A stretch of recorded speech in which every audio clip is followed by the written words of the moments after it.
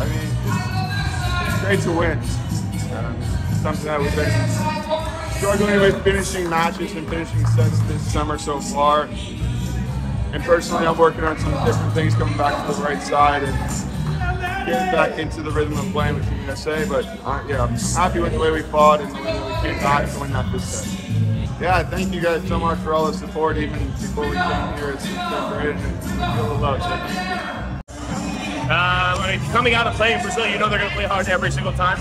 And I'm very proud of our team's ability to stay in the game. And how the crowd was really helped us out here.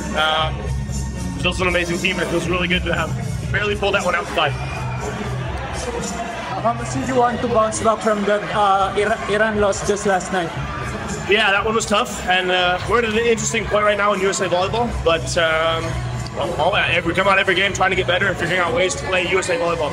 We're not quite there yet, but we're figuring it out, and tonight was a big step for us. What can you say about your experience in the Philippines so far? I love this place. It's amazing. This country, the fans, everybody speaks English. It's amazing. It's very accommodating. It feels like I'm very friendly with a lot of the USA guys. Are very friendly with our team Brazil because one, they compete really hard to play real volleyball all the time. So it's very easy to compete and trying to get to that level when they're at a very high level. And we did a good job of that tonight. Finally, a win in front of Filipino fans. How does this one feel? It was a lot better than losing in 5, I'll tell you that much.